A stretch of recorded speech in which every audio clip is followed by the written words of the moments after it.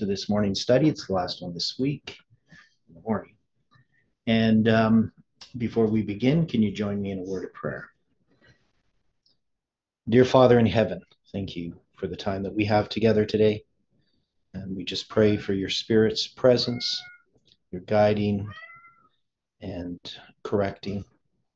We know, Lord, that there's many things that we do not understand and our minds are not capable yet of grasping. But we just pray that you can enlighten us. And we pray, Lord, that we can always hold Christ before us, that we can see the goal to which we are reaching, where this light along the path is leading us to that eternal city, to be forever with Christ, and help us to act that way as we go throughout the day. Be with us now and with each person as we open your word together. May your Holy Spirit teach us, we pray and ask in Jesus' name. Amen. Well, good morning again, everyone. Now, we spent a lot of time trying to take this section of the book of Judges and connect it to 2-hour lines. And what we did over the last couple of days was looking at the names of the tribes that are mentioned in this section in Judges from chapter 14 to 18. And when we did that, we noticed a lot of symbolic numbers that we're using to help us place the time of the end for these groups of verses.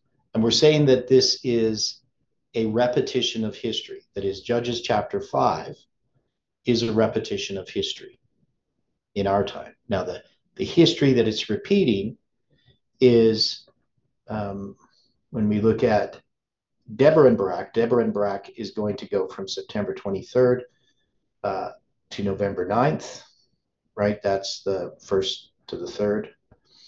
And that's going to be addressing the issues with Parminder, his message, which is symbolized by Sisera. And so in the Song of Deborah and Barak, we have two different sections. We have the first section, verses 1 to 13 in chapter 5, right? And this is going to address, I guess it would basically be the prophetic message or the prophetic lines from November 9th to December 25th, that's 777 days, plus the 365 plus 18 days, which is 383 days to January 11th, 2023. So it's about understanding this prophetic message as it relates to this movement. And then we're saying that verse 14 to 31 is a repetition of this history. So that is the fourth angel's message. So that's the premise that we've used as we've gone through looking at the Song of Deborah and Barak. So this section, Judges 14 to 5, verse 14 to 31. What we've been trying to do is see, is this a line? And the thing that we found significant is in this story, it's going to go to all these different tribes. And it's going to give us symbols that we can place at December 25th, 2021. At least that's where we're placing them. Now, maybe we could place them somewhere else. I don't, but that's where we've placed them. So whether this is correct or not, we don't know.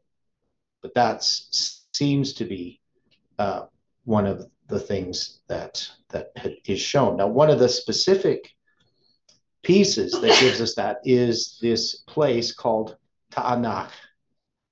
Now, it's mentioned 7 times in the Bible. Now, the first 3 times it's mentioned is in the book of Joshua. We can see Joshua 12:21. 12 times 21 is 252. It's also in Joshua 17:11. 17 times 11 is 187. It's also seen in Joshua 21:25. 21 times 25 is 525. So we have the 252, the 187, and the 525 all mentioned. Now we know 252 plus 525 is 777, and we know that from November 9th to July 18th is 252 days, and from July 18th to December 25th, 2021 is 525 days. So this is representing that 777 period, which is going to end on December 25th, 2021. Now, we know that we can take the numbers of Joshua 21:25, and it can represent, because 21 can represent 12, so it could be 12, 25, 21. And then we also have Judges 1 verse 27, the first time it's mentioned in Judges, which is a reverse of July 21st, so a symbol for midnight. So we could have looked at this and say that all of this is representing a period of darkness. That period of darkness is represented from chapter 5, verse 14 to 18, and it's going to end on December 25th, 2021. Anybody have problems with that or questions? It sounds good. It sounds like it works. Okay. And because we can see that the symbols that are represented by these tribes that are not in unity, the only ones are Zebulun and Naphtali that join with Barak and Deborah to fight this battle against Sisera, right? So Zebulun and Naphtali are the ones who risk their lives with no reward, not seeking any reward, any spoil, right? So we also consider them as messages as well. Right. Right. So they are messages. We understand that there's people attached to it, but right. Those are messages. Yeah. But the part of that message, we would say, yes, is that this attitude or spirit is represented by Zebulun and Naphtali. Right? So they're going to be the ones that that are at this battle in Tanakh. So this battle is December 25th, 2021. That's where we're saying this battle is. So that's why we're marking that as the time of the end. This is a message that arrives. Now we know that there's a conflict between messages. So we have on December 25th, 2021, Stephen notices from 457 BC to 321 AD that there's 777 years, something we should have noticed before, but we didn't. Right? So he notices it on that day. And we present it. Then also, Colin is going to present on that day. And Colin is going to present his study on Trump. That is, specifically, he's going to connect Daniel chapter 3, Daniel chapter 11, verses 1 to 4, and Revelation 17 together with an application that says that Trump needs to become president again. Now, I recognize, because I'm at the study, I recognize that what Colin saw was very significant, that it should not be dismissed, that it needs to be accepted by the movement, except for his conclusion. And that's because we know some things that Colin doesn't know. That is, during that time, we had been examining the foundation, and we had saw the mistakes that the Millerites had made. And since we're repeating Millerite history, we can learn from their mistakes, the types of errors that they were making related to the types of errors that we were making. But because of the conflict, the way that it came out,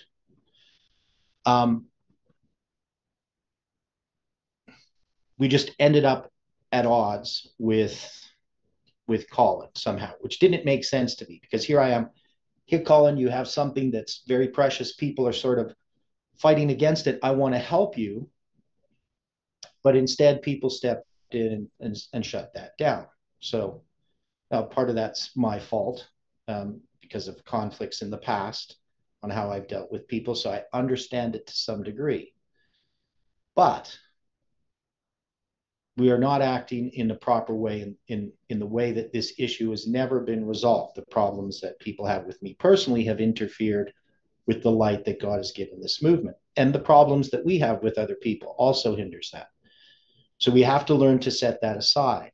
We have to recognize, just because somebody may get under my skin or whatever it is, I need to find out what is true. I need to listen to what's being said and look for light, no matter where it comes from, no matter how annoying or maybe even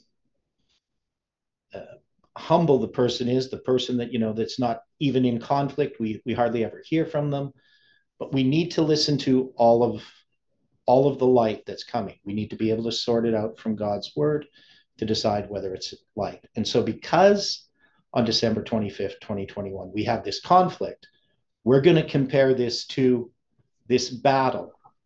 And we know that this is a repeat of history because the battle with Parminder's message already has occurred. Brother Theodore? Yep. I got a quote pertaining to that. It's in Review and Herald, May 28, 1889. I'll let you read it, but I gave you the... So Review and Herald, so I'm here. What year? No, it's Review and Herald, May 28, 1889. Okay, so I got to get to 1889. And it starts out. Yes, let us go without the camp is the name of it. May 28th, 1889, you're saying? Yeah, it's Review and Herald. Yeah, I got it here. I have it here. So which paragraph? It starts with, how do you know when you turn away from those who do not seem... Okay, it starts with what? How do you know? How do you know? When you turn away from those who do not. Yeah, I don't see that. May 28th, 1889. Where it comes from, paragraph 7.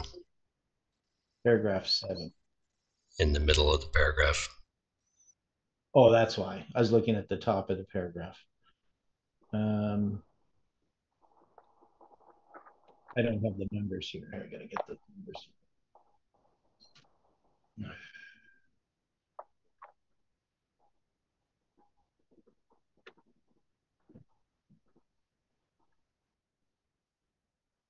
I don't know. I can't see the numbers. Anyway, so how does the paragraph start?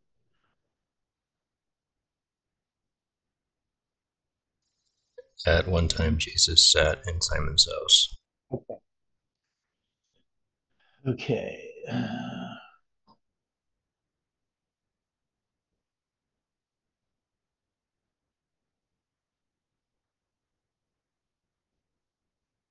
Okay. Well, I'm just going to start reading this paragraph. I don't see where he's talking about. But at one time, Jesus sat in Simon's house, and a woman who was a sinner came in with an alabaster box of very precious ointment, and she broke her box and poured out the ointment on the head of Jesus. Simon criticized Jesus because he did not rebuke the woman. He thought, this man, if he were a prophet, would have known who and what manner of woman this is that touched him, for she is a sinner.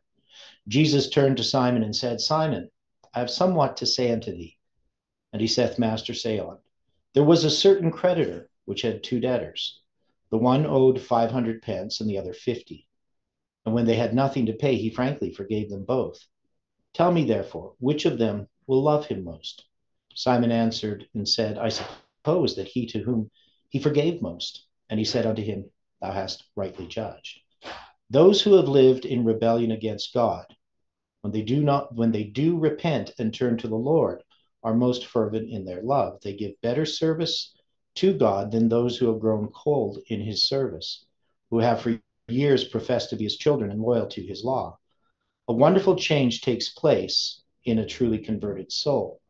The old imperfections that made them uncourteous and forbidding are not manifested. They love Jesus and those for whom he died. How do you know when you turn away from those who do not seem desirable, but that you are turning away from those whom Jesus is seeking? Perhaps at the very moment that you turn from them, they are in the greatest need of your tenderness and compassion. There's too much of this critical spirit of standing back in indifference to the welfare of others. We need Christian love. We need to learn meekness and lowliness of heart in the school of Christ. We should be filled with the spirit of the message of warning and mercy, which we are to bear to a dying world. We have only begun to drink of the fountain of life. As we follow on to know the Lord, increasing light will shine upon us, and our path will grow brighter and brighter unto the perfect day. So what particular points do you see in here, William, that we need to pay attention to? Well, we shouldn't be giving up on people who we think might be wrong on something. That's what I was trying to get across. Yeah. So, and always in our conflicts with others, we should be ministering to others, right? You know, when there's a conflict, when we have a disagreement, we shouldn't just be focused upon, you know, who's right, who's wrong. We need to be aware that that other person is a person, and they're struggling to try to understand truth just as much as you are. But often we make the person the enemy. And that's not, there's no good purpose in that. I mean, it doesn't help further truth in any way, one, for that person, but also for truth itself. I placed a quote in the trap or in the chats that are basically in that line, Theodore. Yeah, there's tons of them, right? I mean, Heidi and I have been reading first 9 testimonies. Oh yeah, tons of them. Now we're in 5th testimonies. So this is what we should do. This one here in the chat, let the brethren counsel together and seek the Lord in humble, fervent prayer. Let them treat each other with respect, even at such times when they must differ. Let the Spirit of Christ come into your midst, leading those who have been wronged to confess their wrongs and be converted. Let the sincere prayer be offered. Give me help from trouble, for vain is the help of man. Through God we shall do valiantly, for he it is that shall tread down our enemies. We need to cultivate a humble, thankful spirit. Through the psalmist, the Lord declares, whoso offereth praise, giveth glory, offereth praise, glorifieth me, and to him that ordereth his conversation aright, I will show the salvation of God. I'm instructed to say to all who claim to be Christians, guard your words. Let there be less pretense and more confidence in God. Let us learn to praise the Lord much more than we do. Our heart should overflow with thankfulness for the truth we possess. And, you know, how we treat others is much more important than the details of our theological discussions.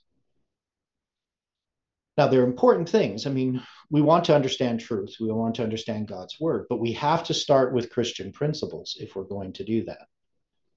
And, you know, we've all made mistakes in this regard. You know, I've made mistakes in this regard. Sometimes I get very focused upon the idea and I can sort of not realize how I'm coming across, how I'm communicating something, because I get very interested in ideas, right? So something that I'm learning to try to understand, to learn to show sympathy, because I always have sympathy, but I can't always show it, or I don't always show it. So, but I try, right? I try my best in doing that. Even in these situations where I had conflict, I mean, I was trying to be aware of what was happening, but things will always catch me off guard. Like I'll always be surprised. They just seem to me to come out of nowhere, that we have this conflict.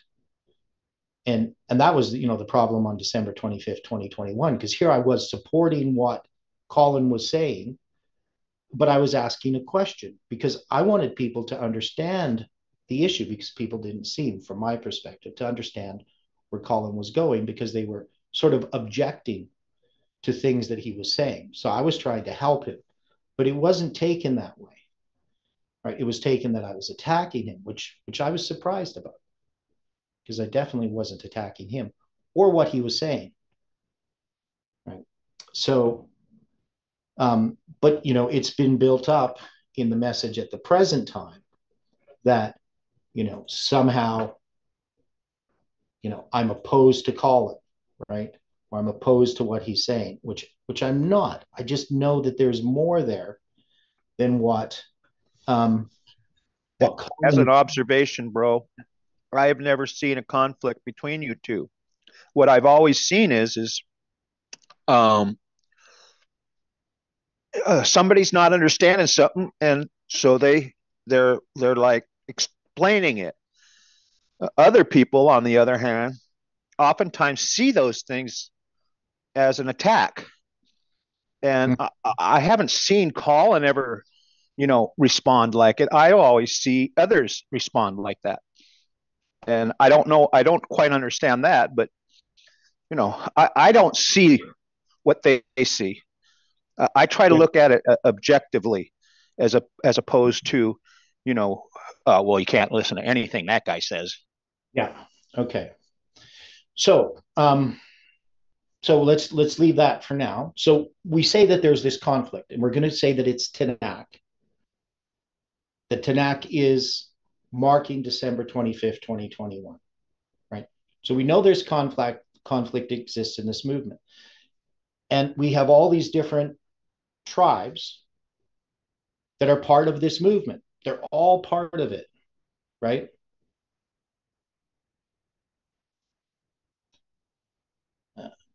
And now let's focus at Barak. So Angela just made a comment about Barak. So Barak is a message. And Angela says here, Barak was sent on foot into the valleys. That's Judges 5:15. Right? So that's one of the verses we're looking at. And she says, see Judges 4, 6, 7, 9, 14. A lesson on humbly trusting God to fortify us in spiritual warfare. On foot also reminds me of Daniel 12:4, running to and fro, studying the word, the lines, 10,000 soldiers in Judges 4:14, like the thousands of angels who accompany Christ when he descends and during the investigative judgment. Okay, so there's some ideas there that are interesting. Now, so with Barak, one of the things we notice with Barak, so we're just going to look at him, at his Hebrew number. So we have a Hebrew number, 1301. And we know that 1301 relates to 1,301,000 days, which is 3,562 years. Now, we can divide it into two and we get 1781. 1781 can represent 178 and 187, which is 365. 187, the number of days from the spring equinox to the autumnal equinox. And 178, the number of days from the autumnal equinox to the spring equinox. Now, the 1301, the number, is the 112th prime number. Now, the 112th prime number brings us to 2020, or 2012, pardon me. So 2012 is the beginning of this Mayan 777 structure. Now, this Mayan calendar date, the date when this failed prediction first occurs. That's the world's supposed to end, December 21st, 2012, right? And of course it doesn't, right? Obviously. But, I meet Heidi on that day, and that's going to be 777 days before I turn 100, before I turn 52, not 152. Before I turn 52. And 52 times 360 is 18720. And so there's a whole bunch of things in this structure. We start to find this structure, and this structure relates to the structure of the Levitical chiasm, right? So we have this structure here, this Levitical chiasm, not here, but in the Song of Deborah and Barak, not in the song, but in the story, right? This becomes this primary line. Now, this 777 days from September 23rd, 2017 to November 9th, 2019 is this message that relates to time that counters Parminder's message, right? And we're saying that it's the organizational darkness, but it counters what Parminder is doing in trying to take over this movement, right? And so we see this in the Song of Deborah and Barak. We see that this history is discussed, but it's going to start in the Song of Deborah and Barak on November 9th, 2019. Right? So Deborah and Barak covers from September 21 to November 9th, or September 23rd, 2017 to November 9th, 2019. And then the Song of Deborah and Barak is going to show this repeat of history from November 9th, 2019 to January 11th, 2023. But now the second part of the song, so this is the first part of the Song of Deborah and Barak. The second part is going to relate to the period of time from December 25th, 2021 to whatever date it's pointing to in the future. But that's what we're saying. Now, when we look at Barak, so we looked at Deborah. So, okay, remember when we looked at Deborah, we had this 1683 as her number. And that was specifically a number that related to 187. Now, 1683 also relates to 252 because 168 times 3 is 504. You divide it by 2, it's 252. So that's the 504 years from 34 AD to 538. That's where we first see 504. It's also a symbol of the 5th day of the 4th month. And 168 is the number of hours in a week. So if you have 168 times 3 in a week, 21 days, you're going to have 504 hours. That relates to Daniel chapter 10, the 21 days, the 3 full weeks that he fasts. So all of these different symbols are there in Deborah. Now we know also that when we looked at Asher, he's going to have that symbol of the 1368, right? But more interesting is Zebulun's, where he's going to have this reverse product, which has 1683 or 3, what is it? 1683. So it's 1683 in reverse, right? So 3861. And so Zebulun and Naphtali are the ones that are going to join, right, in this battle. Now, so there's a number of other interesting numbers. So this one's a little difficult, so you're going to have to bear with me. Now, we don't have Manasseh mentioned by name, but we do have Machir and Gilead. They're both of the tribe of Manasseh, correct? That's what we concluded. All right. Machir is son of Manasseh, and Gilead is from the tribe of Manasseh, right? And now in Manasseh, we have a symbol of 80. So 80 represents what?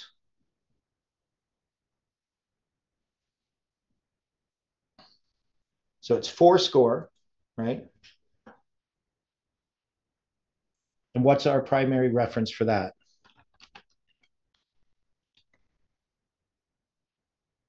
It's the priests. And that is where? You remember the story.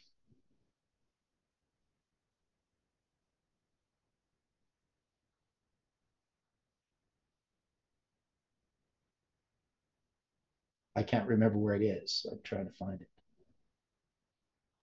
Is that the 80 priest that restrained King Uzziah? But we have it as 81 because we added the high priest. We added the high priest there. Right. But there's 80 priests plus the high priest. So 80 and 81 relate to each other, right? Yes. So that's the normal sum of Manasseh. Now we have a product. You know, it's the normal product is 262, 80, 80. So you got 80 doubled, 262, whatever that means. We know, though, that if we take this and we divide it by 7, it's 2 Chronicles 26. I just found it here too. So, but when we take this product and we divide it by 7 and divide it by 2, we get 18772. So 187, and you can see the 7 is doubled. So the 7 is doubled when we divide it. So if we take 7, we double it, and then we multiply that by 18772. So it's 1872 with the 7 doubled. We get this number, which is the normal product. And then we have the reverse sum. The reverse sum is 13, 6. So 13 is the number of rebellion, 6 the number of man. And then we have the reverse product. And I want you to look at this carefully. Now, I don't think many of you would know what 3291 is. Anybody here knows what 3,291 represents? I'm looking. 3,000 what? 3,291. 3,000. I don't expect anybody to. Nope, don't have it. So it's the number of days in the prophetic mirror, the 777 prophetic mirror. It goes from the Mayan calendar date, right, December 21st, 2012, to December 25th, 2021. So it's 3,291 days. Could you repeat the dates again for me? So if we go from the Mayan calendar, here I'll show it to you if I have it.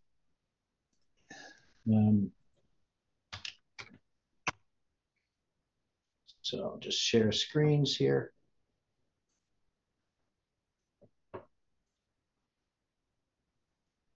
So here we have it on the bottom chart. You got December 21st, 2012, and you have 2 periods of 777 days next to each other with my 52nd birthday in the middle. And then that's going to end March 24th, 2017. And then you'll have 183 days to September 23rd, 2017. So this isn't in proportion. And then you have 2 periods of 77 days. You have the one from September 23rd to November 9th, 2019, and the one from November 9th, 2019 to December 25th, 2021. So this is 3,291 days. This is a prophetic mirror. The 3,291 day prophetic mirror. Now, the interesting thing about this, in the Levitical chiasm, does anybody know how many days it is from October 13th, 2018 to September 7th, 2019? So that's going to be from when I confirm the 391 days and a half. And then Jeff is going to wake up on September 7th at Lambert Church, and he's going to give his message. How many days later from October 13th? It's going to be 329 days, right? Right. So that 329, this one has one extra day in there, but there's a reason for it, which I'm not going to go into. But the center of this is 183 days, right? So this is just what we call 6 months. It's going to go from March 24th, 2017 to September. And sorry. Yeah. Now, this March 24th date on the biblical calendar is going to be the 25th day of the 12th month. So that's interesting in a symbol. The center date here is June 22nd to 23rd, right? So it's the end of June 22nd to the beginning of June 23rd is the center date of this whole chiasm. And so that June 22nd, I can explain it. Actually, you take out of that 329 and 1 days. So you just remove it. There's a bunch of things that happen here that I've written down, solar eclipse and different things. But this 3291 is a prophetic mirror, right? Now, when we go to back to this other chart, we have 3291. That's the first 4 digits in this product down at the bottom. And then the last 4 digits are 2064. Now, 2064 is the 26th day of the 4th month, right? And we know there's a 2,604 day prophetic mirror. So those digits relate as well. We also have 352. Pardon me. I did that wrong. 352. If you take that 35 and that 2, so I could have done it 3291, 352. That's the number of days. Pardon me, 352. What is 352? I can't remember. Anyway, you got 35 in the center, and then you have 2064. We'll leave that 352. That does relate to something, but I don't want to get into that right now. Because 352 is a number that has to do with our triangular structure. But anyway, so we got all these symbols here. And we can see that this number itself is 2 to the power of 10 times 13 to the power of 3 times 19. Now, the question is, we have all these different tribes. So we have Manasseh. He has these symbols that can relate to this period of time, this prophetic mirror. And then we have Barak, who has, so this is Manasseh. So this is the tribe. This is Machir. We're going to deal with some of this here. But now we have Barak, and we have this 1,301,000 days. That's going to be from the first day of the first month in 1533 to the first day of the first month in 2030. And this is going to be 3,562 biblical years, right? Now, if we take this number, and I'm going to have to go to another picture. So 3562. So here you can see this chart of the 3,562 years, right? Going all the way from the first day of the first month to the first day of the first month. Now, if we go back from April 5th, 2030, it's going to bring us to July 4th, 2020. And what's the significance of July 4th, 2020?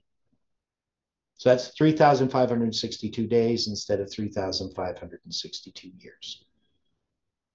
So it's 1,000 days less, or 1,000 times 1,000 days less. So 1,000th. It's the end of the 100 days of prayer, right? So we have on March 27th, we have this 100 days of prayer. Did I say 1,000 days of prayer? 100 days of prayer. So it's 144,000 minutes. from the beginning of March 27th to the end of July 4th, 2020. So if we go from July 4th, 2020, it brings us to April 5th, 2030. That's 3,562 days. Now we know also, does July 4th represent the first day of the first month?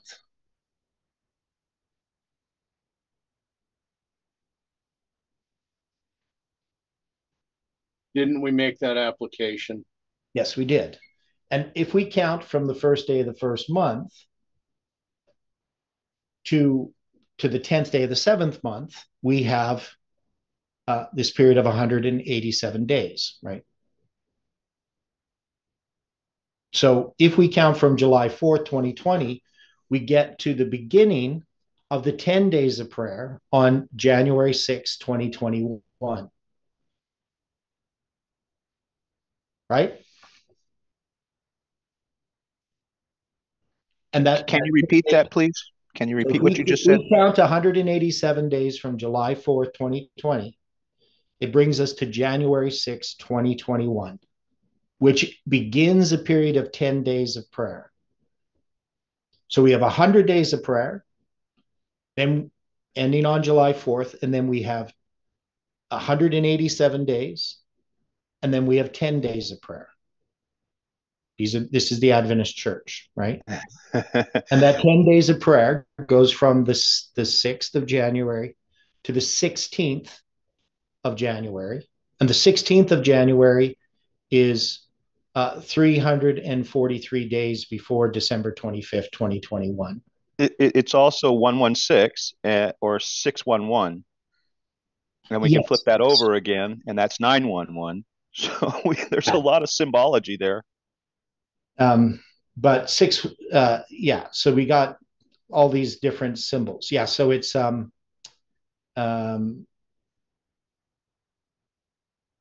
trying to think here. I'm trying to remember all of this because I get mixed up sometime. Okay, so Angela asks, is there any significance today, May 4th, the second Passover by the Jews? Right, so today, I'm just going to quickly go there just because today is, it's not really today, it's really tomorrow, right? So starting this evening would be the beginning of the second Passover. So I don't know if that's significant or not. But anyway, that's just answering that question.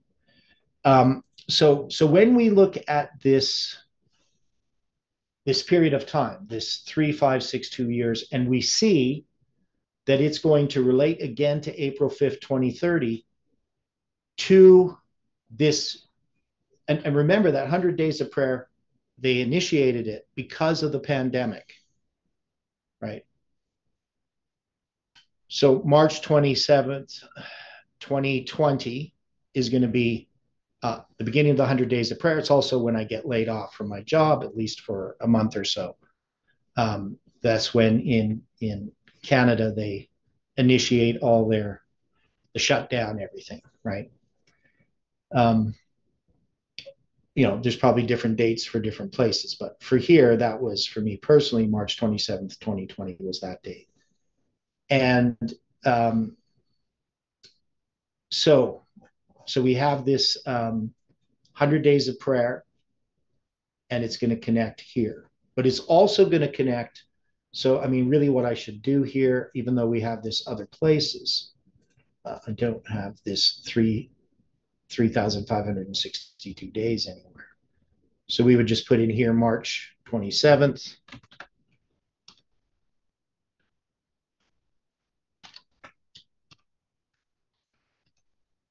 So we put in 100 days there.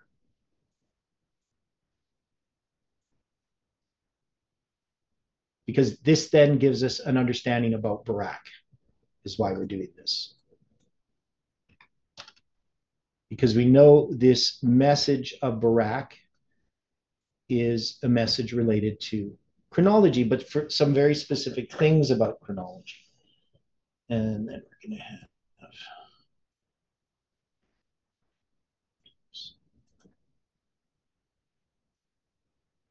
187 days here.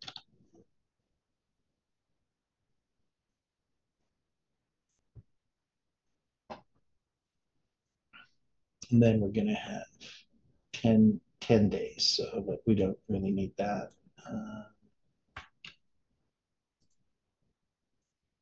This is making sense to people, like not just the lines themselves, but why we see this as significant.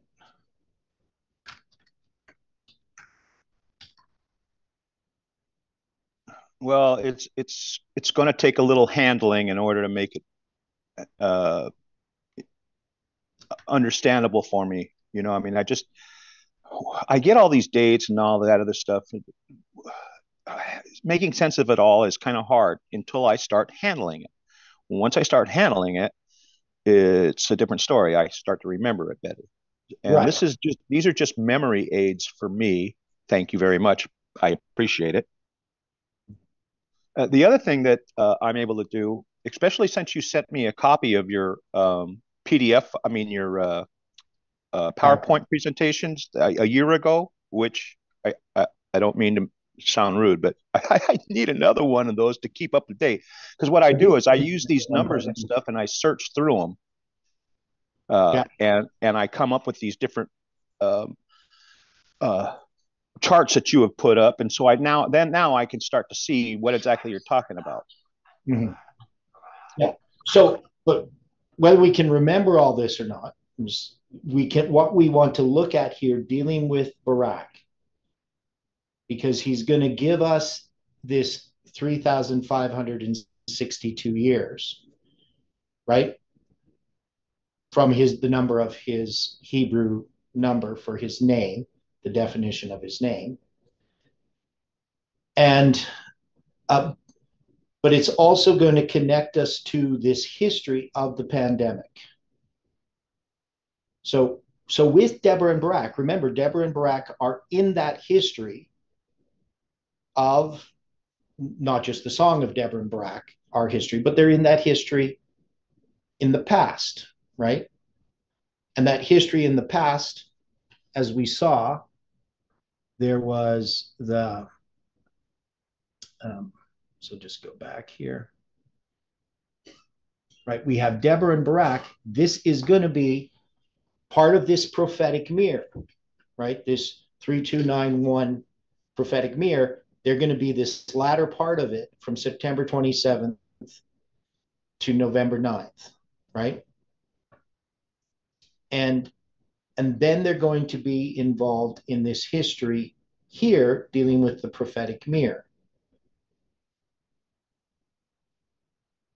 And then we're going to have them involved in this history. Now, again, from the end of the prophetic mirror to April 5th, 2030 as a symbolic date. But we also know that this period of darkness here that we have, this is a period of darkness that we didn't define the beginning of it,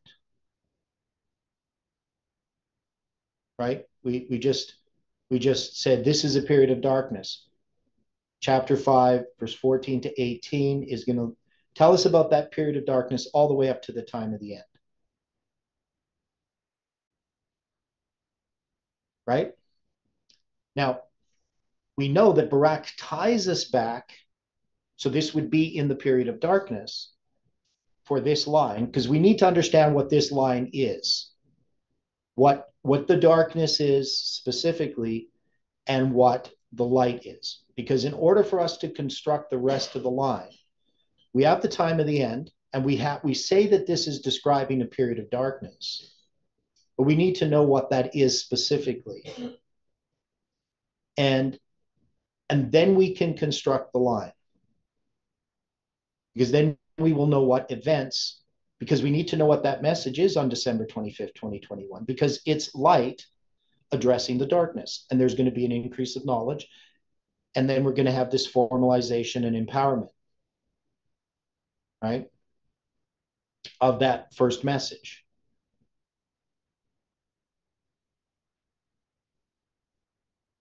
So the question is, if we can look at Barak himself, because Barak, that number, ties us to, because we're analyzing it here at this point, right? This is where we're analyzing. We're analyzing. We looked at the number before, but we're really analyzing it now. And it's going to bring us, I believe the symbol is the 3562 days, right? The 3562 days or years, whatever you want to call them. They're both. But that means that this is pointing us to April 5th, 2030. So the first thing I would say here is that I need to put April 5th, 2030 here, because at least that's where I think this line is leading us to.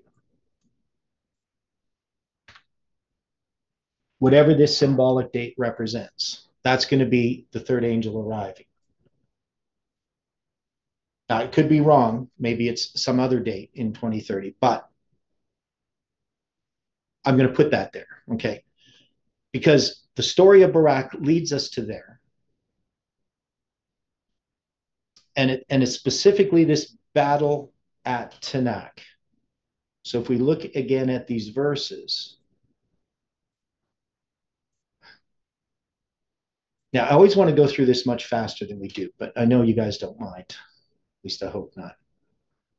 No, sir. It helps me get grounded. I don't care how long it takes. I just want to be able to understand. Yeah.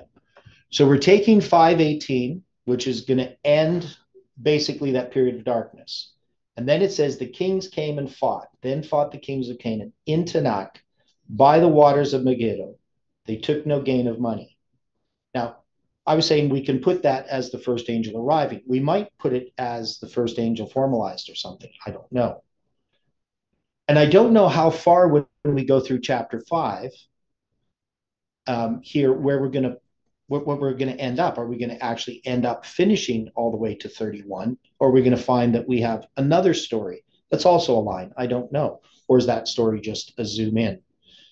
But we're saying that this is a zoom in to the date in the story.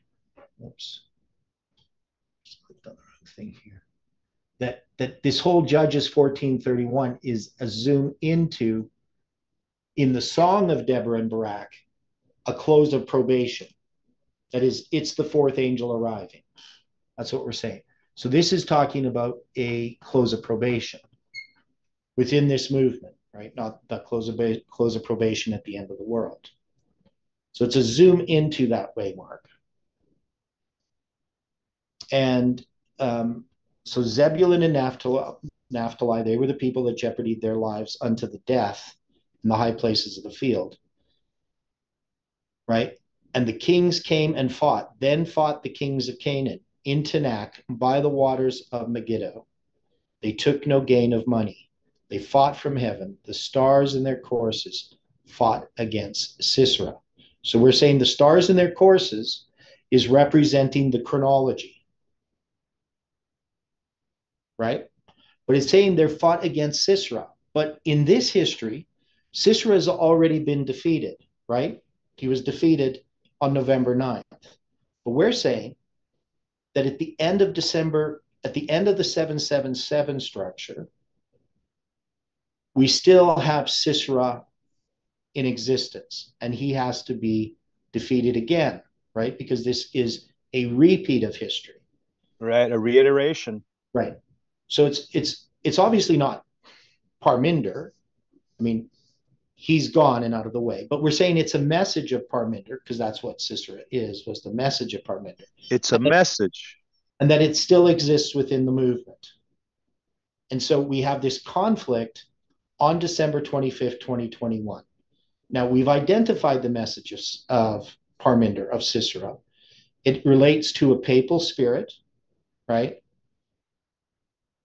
It relates to wrong methods of study that is dependence upon man. What else does Sisera represent as a message?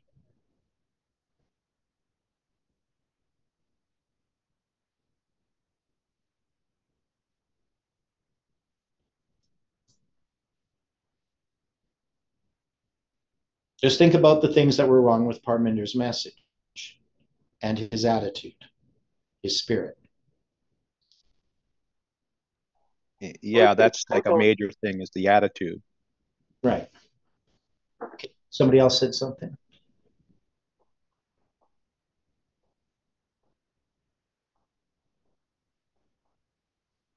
Because what needs to be defeated? I mean, that's really the question in this movement. What is it that's left? Now, the attitude? Okay, but yeah, so what is that? It's that inability to listen to the spirit of prophecy's advice on brotherly love. Okay, so yeah, so it's a spirit of papalism. Okay, so there's papalism. So one is we know it's about secret, right? There's things were done in secret. Sisera, correct. Parminder, they're done in secret.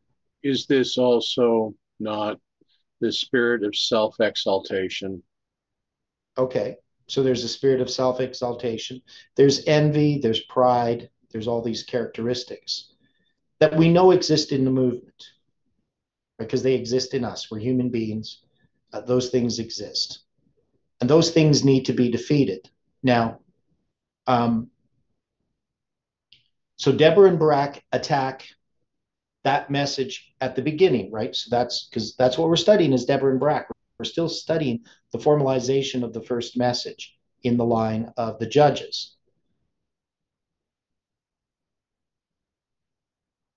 Right? We're in the line of the judges.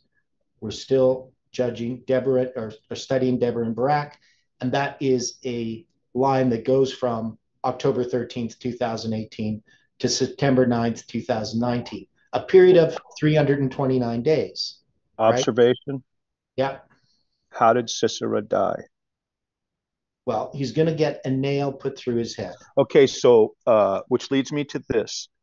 The woman walked softly up to him, kind of snuck in up on him, and then drove that nail, which is basically the end of the message, through his head.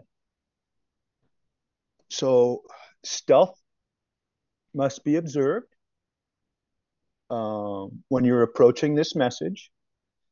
Tread lightly. Don't wake anybody up too much. I don't know. Somebody's going to see it. That's going to be an end of it. The end is going to be that idea is going to be removed from us, one way or another. Okay. Yeah. So I agree with you partly there. I mean, I think that this approach that she has is that, I mean, she's first not aware of who Sisera is, right? That's what we concluded. Yes, and didn't we've had that same problem, right? Right, but with the message of Parminder, it's hard to discern. Correct. Now, her approach, because when you deal with JL here, because it says, as you said, she went softly unto him. Now, to me, this refers to a type of meekness. That was my point. Yeah.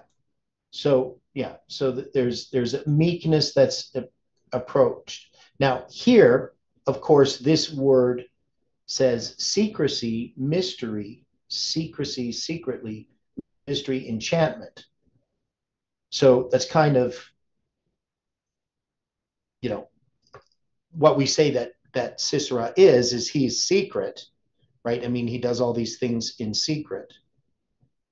So the JL approaches him with this hammer.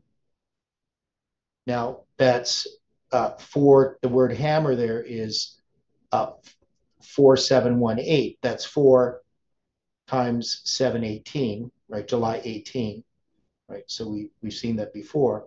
In her hand, that's the 327. But when we talk about this secret here in this story, this isn't about secrecy in the sense of, you know, like Parminder was having these secret meetings and so forth. That there is well, they use the word mystery and also enchantment. So that's what this word means. So how would we relate this then to the message of July 18, 2020?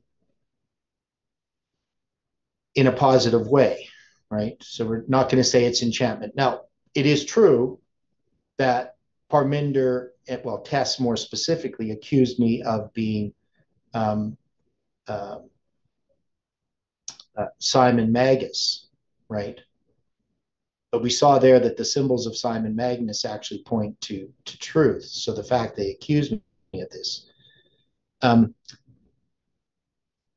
So here is a good comment by Angela. To those who refuse to be alerted by God's word, he appears stealthily and surprises them as a thief would, right? So that's going to be for those that Christ's coming comes as a thief in the night. And I think that's sort of more what I would understand from this word of softly. Thank you, Angela. Yeah, thanks. Now, she's going to smote him with a nail in his temples, and we addressed the nail. This nail in a shirt place. There's lots to that. So this is going to be the death of Sisera in chapter 4. Now in chapter 5, we're saying that this is a repeat of history, that this death of Sisera is something that happens later in the movement because Sisera still exists. And there are symbols that are going to tell us this. Now, we looked a lot about Jael and Heber and all these different things, so we're going to get to there. But right now, where we are actually in this is we have he fought from heaven, they fought from heaven, right? The stars in their courses fought against Sisera. So we're saying the stars in their courses, of course, the stars are the stars in the sky, and their courses is their thoroughfare, specifically a viaduct, a staircase, a causeway, a course, a highway, a path, a terrace. So whether literally or figuratively, but we know that this is what we have in studying chronology, we are looking at the stars because they're the sun and the moon and the stars dictate time. It's our original timepiece. Yeah. Now the stars themselves, we know it's not astrology where we're trying to predict the future and can control God, right? That's what astrology is. But we're using the stars, the sun and the moon and the stars, to represent, and the stars represent the seasons as well. Because where the sun is, whichever constellation it is, tells you what the season of the year is. So we have the sun and the moon and the stars all work together to be this timepiece. But what's going to defeat Sisera is this the stars, that is the heaven, that is God, right? And the stars in their courses. God is going to guide the direction against this message of Sisera that still exists within the movement. Are you going to say something, William? What does the name of Sisera mean? Well, it says of uncertain derivation, but what we have here is battle array. So that's what Brown Drivers Briggs tells us, and that's how we've taken it. So Sisera, he's a general. Obviously, he's a fighter, and that's what his name means, the battle array. Um,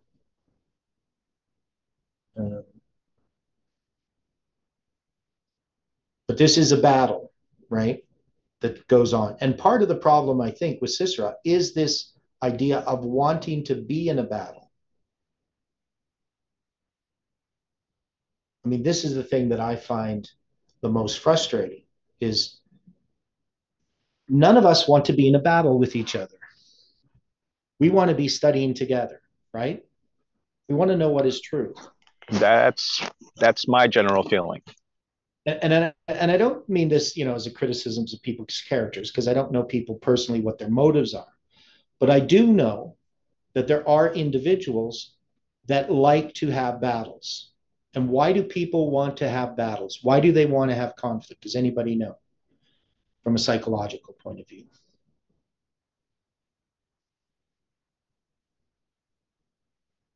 Well, it's more of a natural thing and endorphin related. Well, I don't know. Okay, my understanding is that people, instead of dealing with things in themselves, if they have a conflict with others, they have someone else to blame other than themselves. Okay, and we can use that as well. It's a simple way of deflecting from things in yourself. So, right. Look at the problems are in the church, or the problems are in the Catholic Church, or the problems are something outside of us. Since we're in a conflict with what is bad, we must be good, right? So it helps us avoid looking at the things in ourselves that need to be changed. And so some people want to continue to have conflict, and I've seen this. No matter what you try to do to resolve a conflict, they want that conflict to continue because it's self-justifying, right? That's what a conflict can do. They can justify themselves because of that conflict. It's the way we've been trained up through society. Well, I think it's our human nature. The human nature is... Well, that too. Men love darkness rather than light because their deeds are evil. But so it's practiced universally, unless you take stock of it and attempt to change it. Yeah. So we know that we're not to be in conflict with our brethren, even if we differ, that we need to go to them and we need to study together, pray together to find out what is truth. And so I can't really know about other people particularly. All I can know is that in general, this goes against our nature. We like to have a battle. And so this battle that's going on by the waters of Megiddo. Now we know this Megiddo relates to Armageddon, right? Yes. Now, Armageddon means the mountain of Megiddo. But correct. Megiddo is actually a valley, right? But here it's going to talk about the waters of Megiddo. And so what is this battle about? The water. Okay. Well, they have this battle over the waters. Now, the waters can represent people. So maybe that's what's represented here. Right. But we know that this is a battle fought within the movement. That's the main thing that we can see here. But they're fighting against the message of Deborah and Barak. Well, Deborah and Barak are fighting against the message of the kings of Canaan, right? And so the kings of Canaan represent these messages, right, connected to Sisera's message, to Jabin, king of Canaan, and Sisera, his general, this message. And it's going to be the stars in their courses, heaven, that's going to defeat them. And it's going to be that the river Kishon sweeps them away, the ancient river, the river Kishon, O my soul, thou hast trodden down strength. So in order for us to understand this story, we have strength that needs to be defeated. And that strength is our human nature.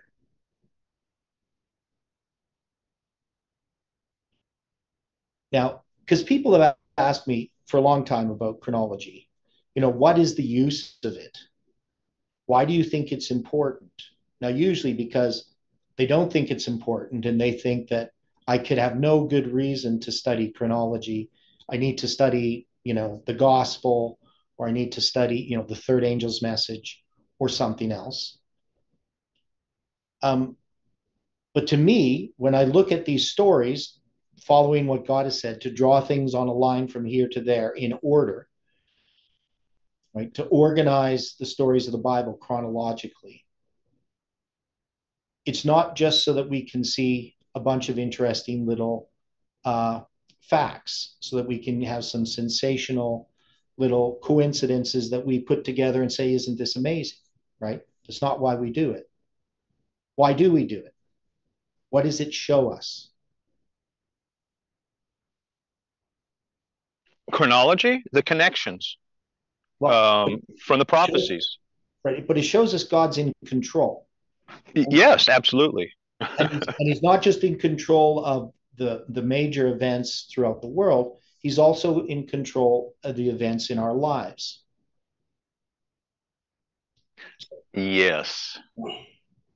And we come to a cross as we look through these lines personally.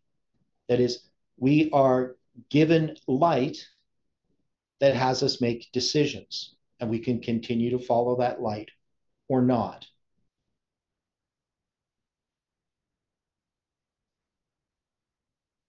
And the thing is, it's all through the Bible. I mean, one of the questions I ask people who are skeptics, they said, well, why is there so much of it in the Bible? Why is the Bible giving us all of these chronological details? I mean, why is Ezekiel telling us what the dates are that he's having his visions if they're not important? Right? Why do we have all these time prophecies? And people say, well, we don't understand them. Well, you should. We're at the end of the world, and you're saying you can't tell me where Ezekiel 4, verse 4 to 6 is talking about, where the 490 days, what they represent, and where they start and where they end, and where the 40 days begin and end. And if you can't tell me that, and I can show you it, and you're going to say, well, it's not important. Well, you're just rejecting light, right? I mean, there's no other way to explain it.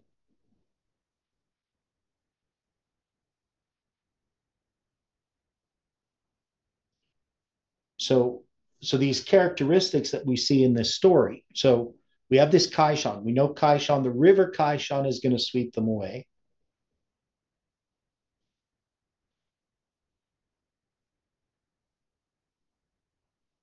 It's this ancient river. It's also the stars in their courses, right? Now this Kishon means winding. But this Kishon in this context is a good thing, right? Because it's going to sweep them away. Yes. In a certain sense.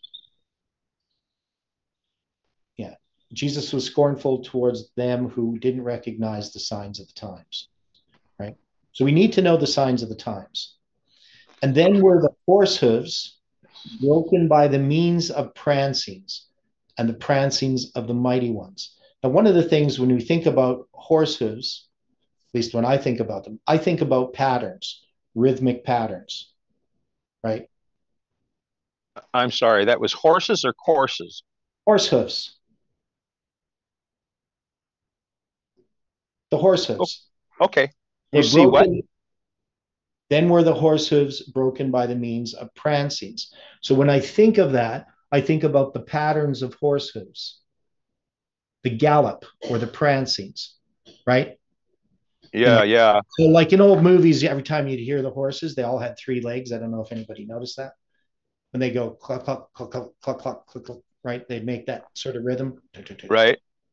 which isn't like a horse hoof pattern at all. But anyway, that's how they imitate it in 3 instead of 4. But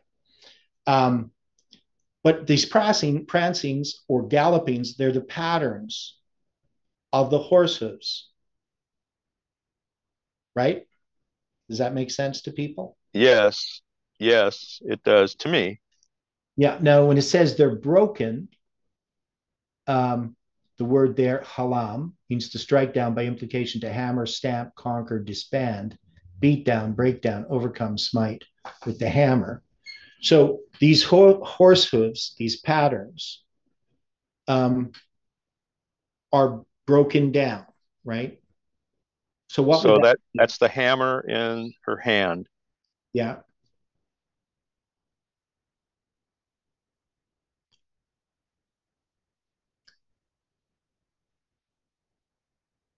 We got prancings is doubled. Prancings, by the means of the prancings of their mighty ones. We have the doubling. Yeah, and there the word mighty ones is abir, which means angel, bull, chiefest, mighty one, stout, stout-hearted, strong, valiant, of men, of angels, of animals, metaphorically of enemies, of princes, obstinate. That's figuratively, it means obstinate. Now, in this message of Sisera, is there patterns? Did Tess and Parminder use patterns in their November 9th, 2019 prediction?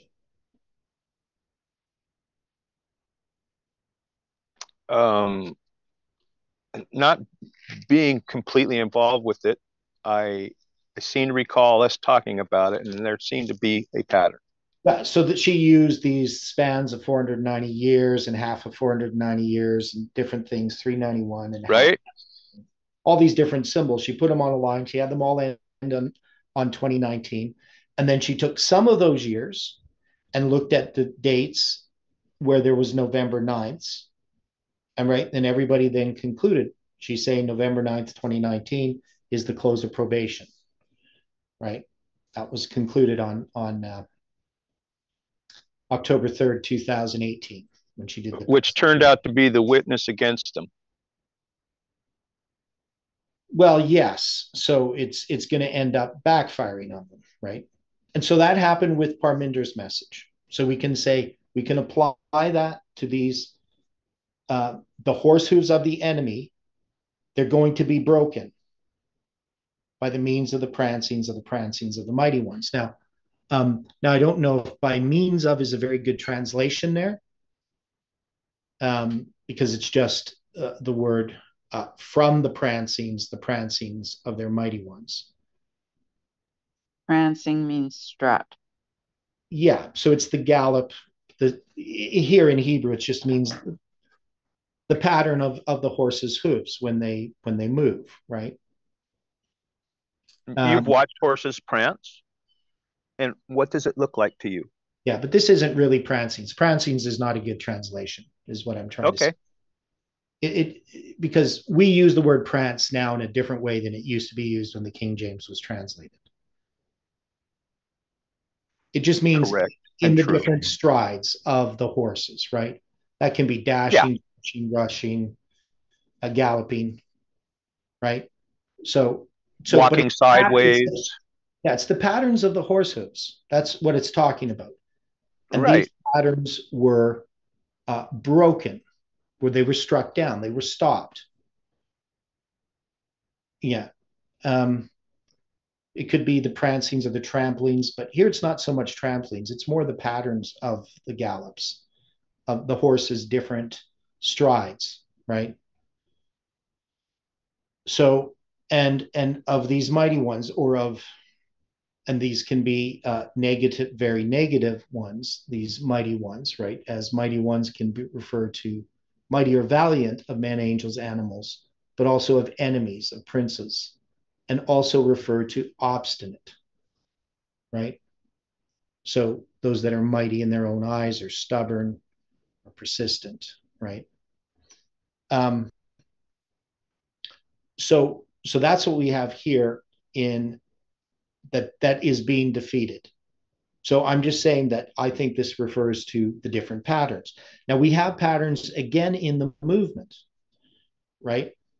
We have all these dates being used for predictions. We see the patterns. So we've seen Collins' chart. And as I've said before, the dates are correct. But what he's not doing is putting them on a line. And it's not part of an overall structure that we can recognize. That is, the conclusions that he's going to draw from the dates and the patterns that he sees are going to be the wrong conclusions. Because without a line and the biblical story to illustrate that line, we have no way to interpret those patterns. Right? Yeah, we're just making stuff up as we go at that point. Right. This is what I see the Protestants do all the time with dates and patterns. You saw it's more arbitrary than anything. Yeah, you saw it with the patterns dealing with the stock market and the 7-year cycle, right? Back a number of years ago, people were talking all about what I can't remember the word they used, but the sabbatical cycle. And yes, we had the stock market crash in 2015 because we had one in 2008, and just different things like that. And the blood moon stuff, all this nonsense, right? I've always heard it as cycles of 8 as well. Yeah, but the point is, these are patterns and they do exist, but I have no way to interpret their significance without an understanding of the lines. Right. I need to have a period of darkness. I need to have a time of the end. I need a formalization and empowerment. I need a second message, a formalization, empowerment, and I need the arrival of the third. And I need this to be from the Bible, a story clearly marked out. I can't just make up a story, right? We need the Bible to guide us. Right? We need to know what the darkness is, what the light is. And they need to be marked on specific events that are meaningful, tied with the symbols of Scripture. Otherwise, we're just guessing. And I hate guessing. Me too. It causes accidents, which can kill you. Yeah. Okay. Yes. I'm a very cautious person. There's a reason why I've never broken a bone. Now, we're going to look at Judges 5:23. This will be the last one. We probably won't finish this one. Now, it says, "Curse ye Meroz," said the angel of the Lord. "Curse ye bitterly." So that's just curse, right? The inhabitants thereof, because they came not to the help of the Lord, to the help of the Lord against the mighty. Right? So the mighty here is different than the mighty ones, right? In verse 22, this word here is Gibor, where the other one was beer, right? So this one's from 1396, Gabar, to be strong, by implication, prevail, act insolently, exceed, confirm, be great, be mighty, prevail, etc. So there's a mighty that Meroz did not come to help in this fight, to help the Lord, or to the help of the Lord, to the help of the Lord against the mighty, right? So he didn't come to help the Lord against this enemy. So who is Meroz? We have this word, which means refuge, right? It's actually Meroz. So it's Meroz, and it's only mentioned in Judges 5:23. So Meroz. Mem Resh Vav. And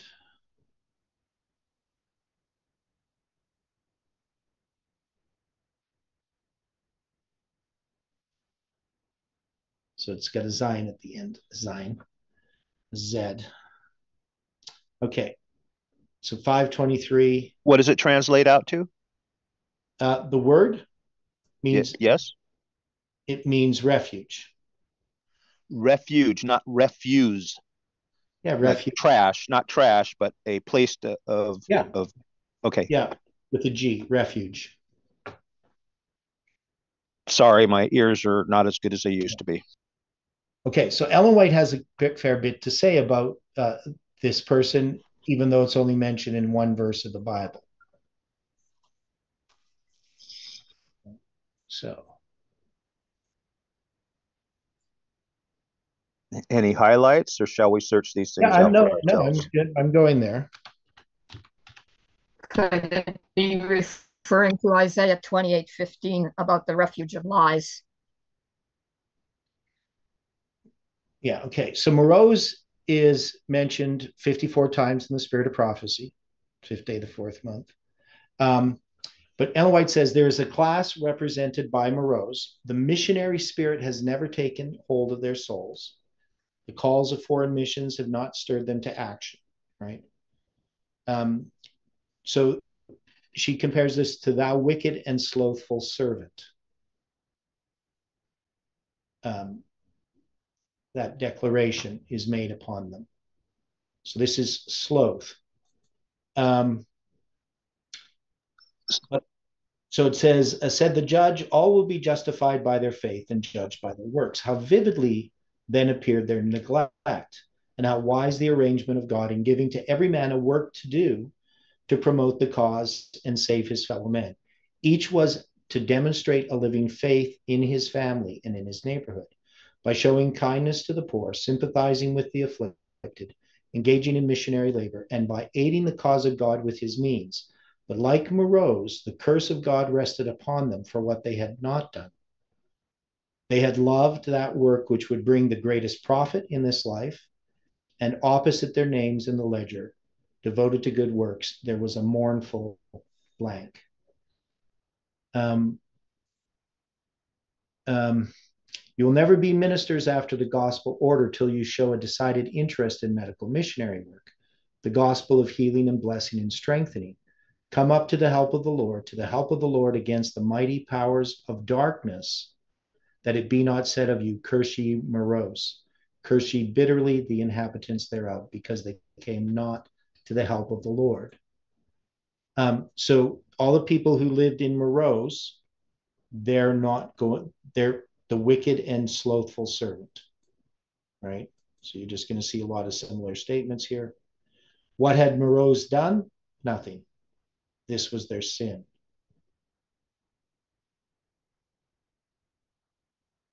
The man with a selfish, narrow mind is responsible for his niggardliness by those who have kindly affections, generous impulses, and love for souls are laid under weighty responsibilities.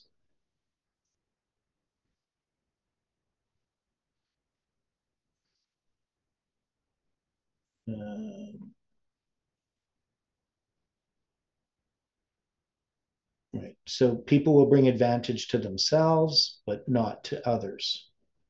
Now, of course, Ellen White's often talking about, means and so forth. But I think in this context, one of the things we can see is that there's a work that needs to be done. We need support in that work. I'm not talking about money. I'm talking here about actual verbal support and action. So one of the things that I see is that there are a class of people who never make a stand, who never come to the help of those that they agree with because it's going to inconvenience them. Right. So when we've had studies, we've had a lot of people speak out against things that were being presented, but those that agreed didn't give their vocal support. And I find that disappointing. That is, there will be a meeting and somebody may write me an email and say how much they supported me, but they never gave that message publicly. right? I'm not saying that, I'm the one that has to be supported all the time, but I'm just saying if there is somebody who's under fire and we don't support them when we agree with them, we don't make a stand with them, we are like Moreau's, right?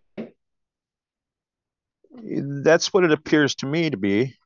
We need to make our voices heard when we see people being mistreated. I mean, personally, when Colin was presenting on December 25th, 2021, I saw him under attack and I came to his support. That's the way I perceived it. People were questioning, and some of their questions showed a lack of understanding of what he was talking about. And so I said, here's something that Colin has seen. We should examine it, right? It's truth there. But instead,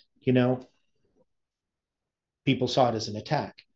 But the point is, when somebody's presenting truth, we need to stand up and support them, especially when they're being shot down.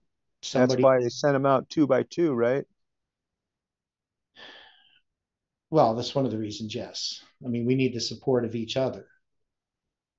Yeah, we know there's many reasons, but that's just one of them. Yeah. I mean, there's nothing worse when you're under fire and somebody, I'm with you, brother, but they're not. You're out there taking fire in no man's land. And well, that's our natural ability to try to seek cover for ourselves. Right. But the thing is, truth is not benefited by that. So that's what differentiates a hero from a not a hero. Yeah, anyway, we'll come back to Moreau's on Sunday because we want to look at this in a bit more detail and where we're going to put this on a line. But anyways, because we went a bit over time. So anyway, thanks everyone for the study today. Thank you, Theodore. Before we close, let's have a word of prayer. Dear Father in heaven, we're so grateful for the study, and we know that we're moving slowly, but we're seeing things more clearly. And I pray for each person that they can spend the time personally to study these things, to understand them. And we ask, Lord, that Christ can be manifest in our life, that we can behold him, and that others can see that we have been with Christ.